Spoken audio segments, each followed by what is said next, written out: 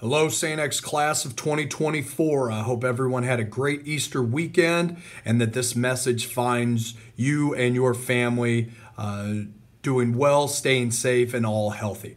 My name is Coach Tronzo. I'm the Director of Strength and Conditioning here, and I am looking forward to coaching you for your next 4 years. Today was supposed to be the start of our incoming freshman program. Though we're not able to be together, we can all still be one team, one community, one band of brothers. So today what I'm going to do is I'm going to provide you an at-home training regimen. Okay, all of these exercises you will be able to do at your house, in your backyard, out on the street,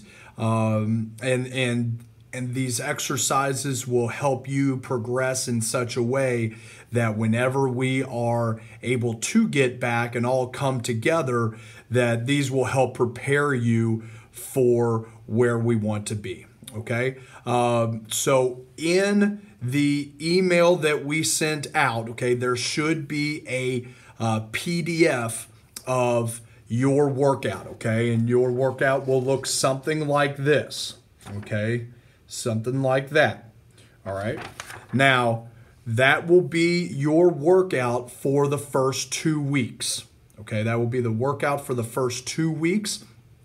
And before I get into the workout, what I want to talk about first is kind of the purpose behind it. Okay, with these workouts, the purpose is not to make you puke. The purpose is not to make you so sore that you can't walk the next day. All right, for these first couple of weeks, we're kind of, we're going to call this kind of an acclimation period, okay? Getting used to training. How I program this is ABCs and 1, 2, 3s of strength and conditioning, of training, okay? So some of you all may have been to different private facilities or have worked out with mom or dad before. All right, so for the purposes of our freshman training, and we would do this no matter if you were here with us or at your house, okay, as I always program under the presumption that you do not have any experience in training, okay? So whether you've been working out for 3 years, with a trainer, or whether you haven't done anything at all, okay, we're all going to start off together, okay? So the purpose really behind our incoming freshman program is to kind of teach you, teach you how to control and be aware of your body, okay? So raising your body awareness, body control, and relative strength, which is your ability to control your own body weight, okay, is the main purposes behind our programs, okay? So when you bring this sheet, okay, in front of you, I'll go over the breakdown. So if you don't have the sheet in front of you, go ahead and grab it, okay? So this sheet right here will break down and show you every single exercise that we are going to do, okay? So this will be weeks 1 and 2 there up at the top, okay? And here will be the instruction telling you that this workout is to be completed 4 times per week. So it will be the exact same workout as far as this top part is concerned, okay? And here at the bottom will be our change of direction and agility and conditioning, okay?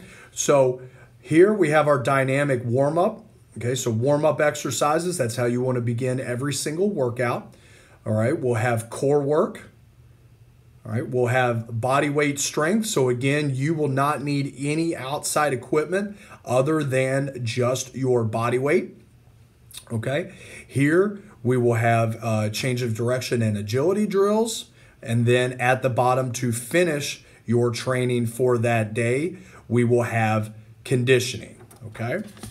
So now coming up, I'm going to transition out into the weight room. All right, well, I will break down and show you each of those movements, giving you a couple of coaching cues and things to really focus on and be aware of while you're going through your training. We will begin this training session like you should begin any training session with a dynamic warm-up. We have 5 different movements that I have included. You will go through each movement once, and then you will wrap back around and go through each movement a second round. Okay, so we have 5 different movements that we will include in our weeks 1 and 2 dynamic warm-up. Okay, first exercise will be knee hugs. Okay, I can do this walking forward, okay, where I will bring my knee up to my chest, grab with both hands, and pull.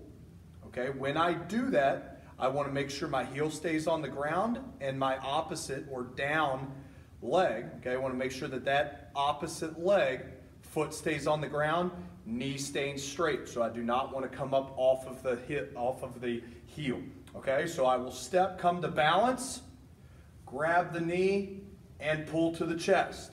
Step, balance, grab, hug. And that will be knee hugs. For that, you have 10 each. Okay, figure 4. All right, same concept. Opposite leg stays straight, heel stays on the ground. Come to balance, grab under the knee, grab under the foot, and pull both up simultaneously. Step, come to balance, foot, knee, and hug up simultaneously rather. Walking quad stretch, again, same concept. Step forward, balance, heel on the ground, knee straight. Same foot, grabbing the, or same hand rather, grabbing the foot, come to balance, and a good forward lean. Okay, one from the side, so I will step, come to balance, same hand, same foot, knee stays locked, heel down on the ground, and good forward lean. So again, in my intro, I talked about developing body awareness, body control. Coming to balance is one of those components. Okay, do not rush through these movements. With all of that in mind, slow it down. Okay, don't rush through these things. Okay, come to balance, pull. Come to balance, pull. Step, come to balance, and pull. So working on our overall balance, body control, body awareness, all right, is a key component in building a great athletic foundation. Okay, inchworms, all right, inchworms. So I will start up tall. I will walk my hands out into a press-up position. So I want to get my hips as low to the ground and arch that back as much as possible. Okay, so that will be halfway through. Now I will keep my legs straight so my knees do not bend. I'm going to walk in on my toes, and I'm going to try to walk my toes as close to my hands as I can, and then I will walk back out into a press up, legs straight, walk in on the toes, push those hips as high as I can in the air, okay, and then repeat that. All right, we have 8 reps on that one. Final movement, movement number 5, will be a straight leg march. So we will do this moving forward, okay? Opposite leg, again, the plant leg stays straight, heel stays on the ground, and I will kick my leg up, which again, the kicking leg stays nice and straight. Kicking leg to opposite hand. Step, kick. We don't want any gather steps in between. I know sometimes I see we do one kick, we take about 3 different steps, and then do another one. We don't want any gather steps. So step, kick, step, kick. Now it's very common when I go to do my kicking component of that, that the opposite leg will bend or the heel will come up off of the ground. Really focus on keeping that plant leg down, the heel down on that, keeping that knee locked, and then kicking up as high as you can to that opposite hand. So again, we have those 5 movements. Okay, go through those movements once, come back around and go through those movements a second time, and that will be our dynamic warm-up for the session. Our next component of the training session is core. Okay, now during this, again, we want to make sure that we're really focused on our spine, and we're going to teach you 2 things, 2 terms rather, when you talk about doing core work, and that is drawing in and bracing. Okay, so for our first exercise, it will be what is called a draw-in crunch. Okay, so laying down on my back. Okay, most crunches we go and we do like 1,000 repetitions. Okay, for this, a small number of reps, but we really want to focus on the pause at the top and what is actually occurring, all right, at our stomach and spine position. So for this, laying on the ground, I'm going to take both hands, reach them straight up in the air. Okay, from this position, knees bent, feet flat on the ground. I do not want to swing at all. I want to make my stomach do the work. So hands up, okay? When I crunch up, my hands will go straight up to the ceiling, not forward, but they will go straight up to the ceiling. Okay, laying in this position, I'm going to do what is called drawing in. So I'm going to try to take my belly button and pull it and touch my belly button on my spine. Now, when I do that, when I take my belly button and pull it to my spine, okay, that is where you have that crunch action. Now, when I get to the top of my crunch, I'm going to do what's called bracing. And bracing is when I tighten my stomach. Think about if I'm walking on the beach and there's a bunch of girls around, or if I'm about to get punched or hit in the stomach, what would you do? You would tighten up your stomach. So I'm coming from this position on the ground, I draw in, and then when I get to the top, I'm going to hold that position. I'm going to brace. Okay, I'm going to brace for 3 seconds and then control back down. All right, next rep, draw in, brace, hold for 3 seconds, and control back down. So that is draw in crunch. Okay, next is a 3-way plank series. So that is going to be a front plank and then a left and right side plank. So starting out in a front plank position, okay, elbows down, feet. I'm sure most of you all have done planks before, but we want to make sure that we do them correctly. Okay, I will step my feet out on my toes, all right, and I'm going to do that same action that we just talked about with the draw and crunch. I'm going to pull my belly button into my spine, okay, and then I'm going to brace it. Okay, so I'm going to hold that position there, spine nice and flat, okay, shoulders back, and I'm going to hold that position. All right, when I'm going through this, again, focus on drawing in that stomach, bracing for impact to where if someone came up and kicked you, it would be fine.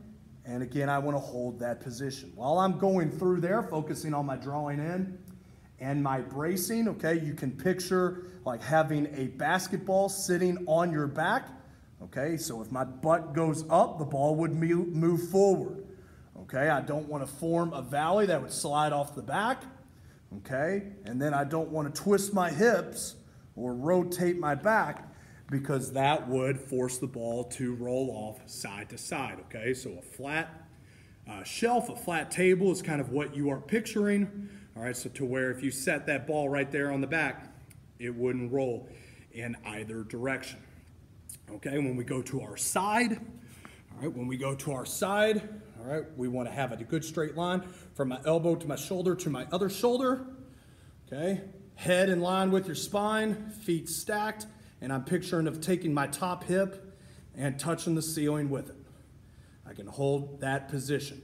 All right, now, if that is very easy for some of you out there, there's a couple of variables that you could change.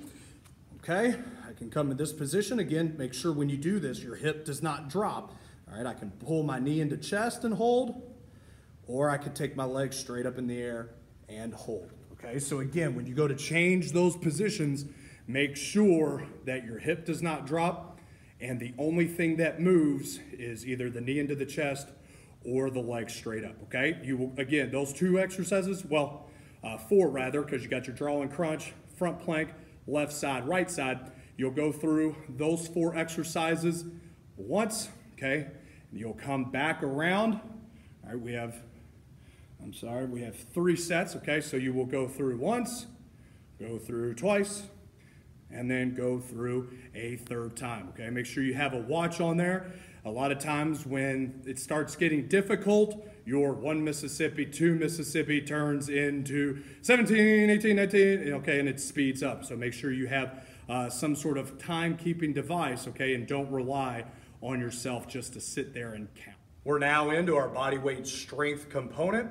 All right, we will have 5 different movements that, again, we will go through once, come back around twice, come back around a 3rd time, okay? First movement is setting an athletic position, okay? An athletic position is the base, the foundation of really all athletic based movements, okay? I have a slight bend in the knee, hips back, back nice and flat, okay? Seems simple enough, but from what I've seen over the past 7 years, some guys really struggle with not only getting into this position, but holding it, okay? From this position, I can go forward, I can go backward, I can go side to side, okay? So this is your base foundational position for the vast majority of athletic-based movements, okay? Looking from the side, again, slight knee bend, hips back, back nice and flat, and all I'm going to do is just hold this position. Okay? Next one, a split squat hold. Now I will put one knee on the ground. My other foot will be forward. Okay, when I look, I should be full of 90-degree angles. So my front foot, let me back up to where you can see. My front foot and forward shin should make a 90-degree angle. Okay, the floor and my opposite thigh should make a 90-degree angle. My spine, I should be straight up and down, okay, with my head directly in line with my spine. Okay, so that is your setup position. So from there, I could just take my hands on my hips, and all I'm going to do is draw in that stomach, brace to help me stay stable. So when I come up, I don't want any buckling to come up. All I'm going to do is drive through. If my right foot is forward, I'm going to drive through the arch of my right foot, and I'm going to bring that knee 1 inch off the ground. Okay, I'll back up so that you can see. So knee is down, foot on the ground. Okay, and all I'm going to do, again, tighten, drive through that front foot, the arch of that front foot, and I'm just going to bring that knee 1 inch off the ground, and I'm going to hold that position. Okay, I will obviously do that with both legs, so right foot forward, then left foot forward, okay? Now, reverse lunge. So there, kind of a static movement. Now we're going to do more of a dynamic movement where we're going to go into a lunge. Okay, so on my lunge, I'm going to do a reverse lunge. We're going to break it down or segment it. Okay, so again, this is about body control. Okay, body control. So we want to slow it down, make sure we're not compensating by speeding things up and going faster to where, oh, I'm falling off balance, so I'm just going to speed this up. We want to do actually the complete opposite, and we want to slow down the movement, okay? So reverse lunge, again, we could just put hands on the hips. We're going to segment it where I will step back, come to balance. I will drop straight down, really into the position that we just did on the front squat, or I'm sorry, the split squat. And then I will drive up and forward, okay? We might be out of school, but the bells are still going, so that's what that is, okay? So again, on the reverse lunge, okay, I will step back, come to balance, drop and hold that knee right off the ground, and then drive forward to my original starting position, okay? And that is reverse lunges, okay? Next movement is going to be a push-up. Now this will be a push-up, maybe not the one that you are familiar with, okay? Because we are going to start on the ground. So we are going to lay on the floor, okay? We're going to lay on the ground. So I will start down on my stomach. I will start down on my stomach. All right, my elbows want to be in. All right, my toes want to be dug in. So when I'm going through my push-up movements, okay, and I'm going to move the camera so you can see me better. All right, when I am going through my push-ups, I want to make sure that my elbows are not out here. Okay, when I go to strike or punch or push someone, I'm not going to do it out here.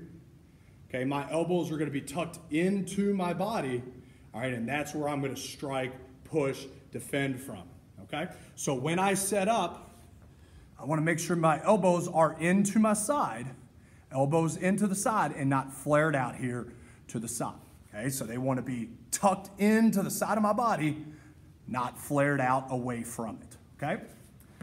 So I'll start from the floor, toes dug in. All right, go back to what we've talked about on our core routine as far as drawing in and bracing. So if I draw in my stomach, brace, dig those toes in, tighten that stomach, brace that stomach, and push up. Control down if you can. Reset, re-draw in, re-brace, and push up. Okay? Now, if you are someone who struggles with push-ups, okay, you can elevate your hands. All right, you can elevate your hands. So go to your stairs. All right, go to the stairs in your house. Put your feet, all right, on the floor and put your hands up the stairs. Okay, so you'll start on an incline like this. Do the same exercise. Start from laying down and push up. Okay, as you get better, you can move your hands down one step. Okay, move your hands down one step until you are nice and flat, okay, on the ground. All right, now a couple things to watch for again when we talk about drawing in and bracing. If I do that correctly, I draw in, I brace, I press up, everything comes up together. What we don't want to do is kind of leave those hips lagging behind to where you push up, hips stay lagging, and then you swing your butt up at the very end. Okay, draw in, brace, press up, all in one motion, okay? For many of you out there, that may be very, very simple for you to do, okay? But again, we're focused on the body control, body awareness, so it's less about the upper body strength. It's more about the coordination of upper and lower limbs and drawing in and bracing to where now we're able to move the upper and lower body all in one straight line, okay? Final exercise for our body weight strength rotation is going to be a single leg hip lift, okay? A single leg hip lift. And there's the bell. Okay, so on this, I'm going to leave my left leg down. I'm going to bring my right leg back as far as I can. So I'm really going to get a good hamstring stretch in that right leg, laying on the floor. Now, when I do this, I want to make sure that my heel stays down. Okay, the biggest correction I make is that when guys go to push up off of the floor, they bring their heel up because they want to do everything with their thigh. We're trying to make our glute and our hamstring work. Okay, so laying there down on the ground, don't arch that back. Okay, just drive through the arch of the foot and raise those hips up as high as you can. And you're going to hold that position. Take this right leg, try to bring it as far back while you're driving that hip as far up as you can. Okay, you will hold that position. Okay, I'll switch legs here. All right, left leg, bringing that back, bring that toe to the knee, pull that leg back. Right leg's on the floor, pushing through that right heel, gonna drive up. Pull that left leg back, drive those hips up, and hold that position. Okay? Again, those are our 5 movements. Okay? With the single leg exercises, you will, of course, do both legs per round. All right? And we have 3 rounds of that. Okay? Now we'll move on to our change of direction and agility, as well as our conditioning. So I provided 2 change of direction agility drills for you to do. Many of you may have done these before, okay, with our agility, change of direction, agility work, and conditioning. Okay, you're just going to pick one of each, okay, and then through the week, you will have done these twice. Okay, so for each workout, I'm either going to select 5-10-5 or L drill. I will stick with just that movement for that day. Okay, then when I go on to conditioning, I will select one conditioning drill for that day. Okay, 4 workouts, 2 agility, 2 conditionings. Okay, so you're picking one per day of each. All right, to where for the week you will have done both drills, both conditionings 2 times. Okay, so starting out with the 5-10-5. Okay, this is the pro agility drill. Okay, as you may have heard it called. All right, so I will start and finish at the same spot. Okay. Each line from my starting position is 5 yards away. Okay, so I will start here. All right, I will sprint to my right. I will touch. Okay, all of the touches right now on these cones, on these markers, on these lines, all right, are just with the foot. Okay, so no need to reach down at this point in time, just with the foot. So I'll start out moving 5 to the right. I will come back and pass where I started and go 5 yards there from my starting position to the left. Okay, and then I will sprint back and finish at the same spot that I started from. Okay, on this drill, I want to make sure that I do an even number starting to the right, okay, and to the left. All right, so I want to make sure that I get the same amount of reps in both directions. Okay, L drill. All right, these cones are 5 yards apart as well. So this is my starting position. I will sprint forward, touch. I will come back to where I started and touch. I will sprint forward again, go around, and then I will come under this cone and I will go all the way around and finish back where I started from. Okay, so forward, back, around, inside the cone, and around to finish. Again, just like the L drill, okay, I do a certain amount of reps going to the right. I'll take this cone and move it to where I can do the same thing now going to the left. Okay, so those are our 2 change of direction agility drills. All right, now for our conditioning, we have 2. Don't really need to draw those up. They're very simple. Go out, just run a mile. Okay, try to better your time each time you do that, okay, to run a faster pace. All right, and then we also have a 40-yard dash. So if you don't have anything that will measure, you know, just step it off, okay?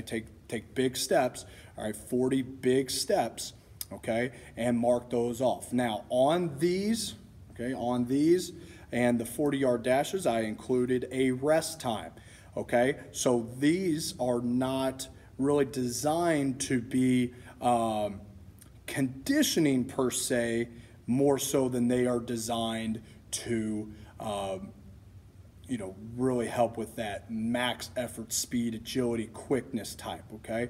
When we start putting our mileage on, when we start decreasing the amount of time between, then we'll kind of start getting into more of a conditioning component, okay? So our L drill, our 5, 10, 5 in our 40s. We have a minute rest in between each so we can really give each rep a max effort, okay? The 1 mile run is just that, so there is no rest time listed. Okay, that will conclude our training regimen for the day. Again, with that workout, okay, you are going to do that 4 times per week, okay? So the workout that I have given you, that is for weeks 1 and 2. So you will have needed to accumulate 8 workouts by the time we come back here in 2 weeks and re-up to make weeks 3 and 4, okay?